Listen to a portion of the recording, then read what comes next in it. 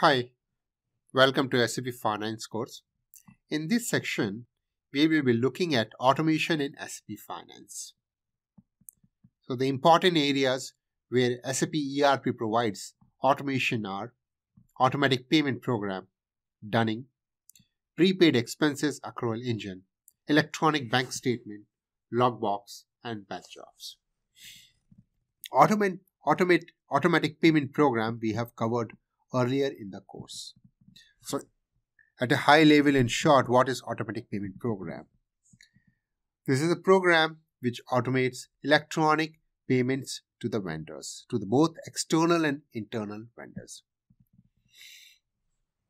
So what the program does is, once we run the program, we specify like the vendor numbers or a vendor range and the company code and also the payment method, which could be wire transfer or check in the payment program. Once we run the program goes and checks each of these vendors, finds out the invoices which are due for payment as per the outstanding in the vendor account and as per the payment terms in the invoices. Prepares a list of all these invoices which are due for payment along with the amount which has to be paid to the vendor. This list it shows on the system, so user can see the list, review the list, decide what payment has to be made, what payment should not be made, and so on.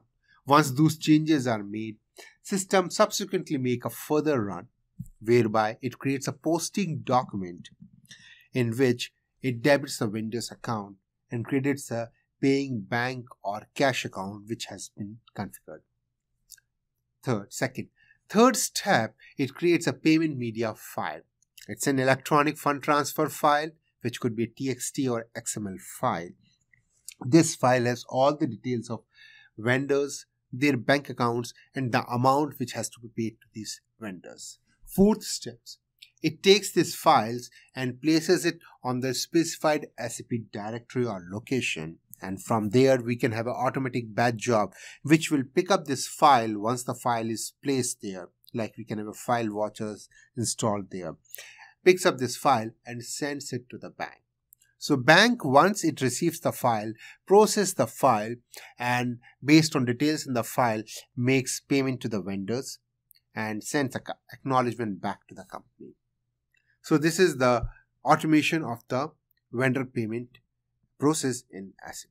In case the automation is not there, the business has to manually go find out the amounts which are outstanding for these vendors, manually prepare a check, manually make an entry of these checks and invoices in the system, manually courier the check, and so on. The next automation aspect is dunning. Dunning, again, we have discussed earlier in the course. Dunning is basically automatic reminder of outstandings due from the customers to the customers. So again, we set up the dunning program, we specify the customers, and then the program runs through the batch job automatically at a specified day and specified time. Let's say every week the dunning program has to run. So the program will go check the customers, see their outstanding which is due from them, which they have to pay to us.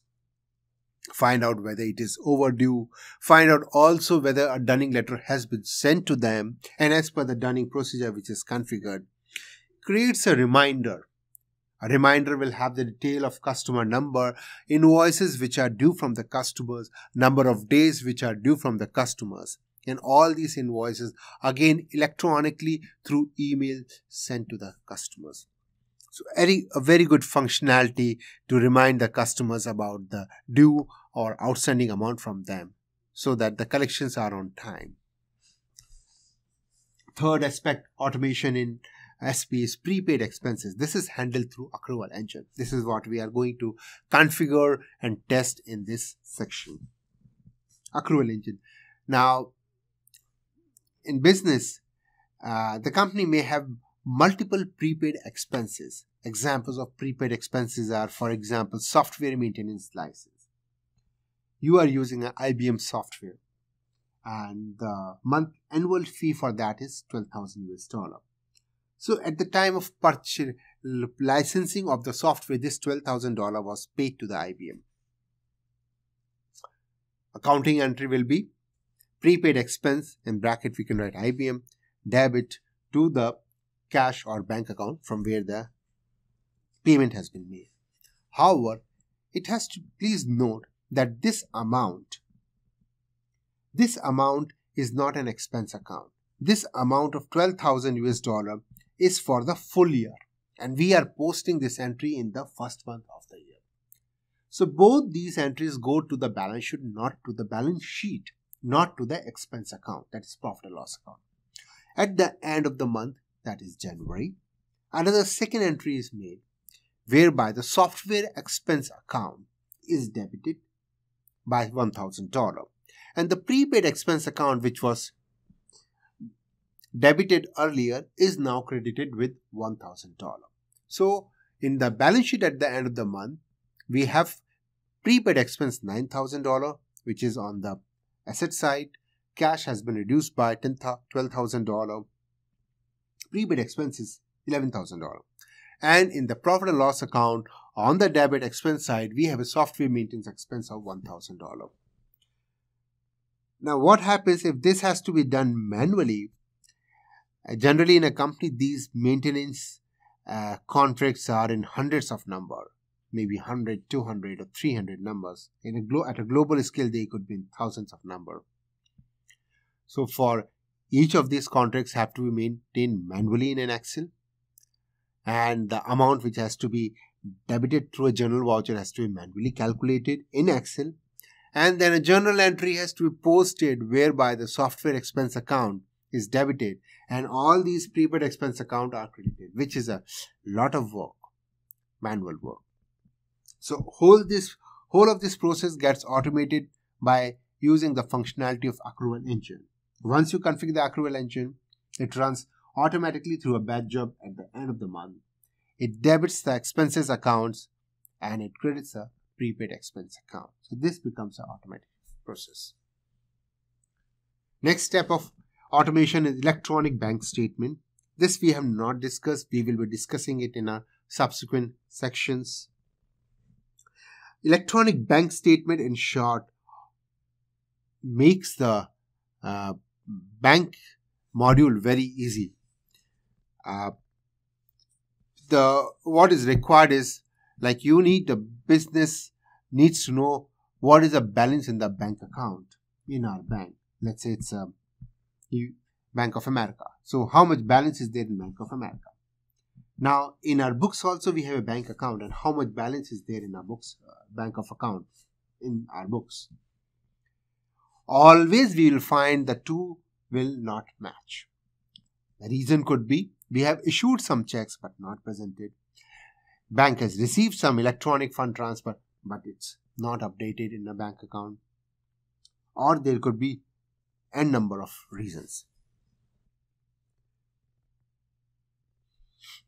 So we have to prepare what is called bank reconciliation statement. A bank reconciliation statement takes up the bank balance as per bank statement at the end of the month, and then it takes the bank statement in the SAP or in our books at the end of the month, and then gives reasons for this differences, like what are the reasons: back checks issued but not presented, funds received but not updated in the interest debited by the bank, and so on. Now this is a manual process. This preparation of bank reconciliation statement also takes a lot of time. Electronic bank statement dispels the need of this manual process.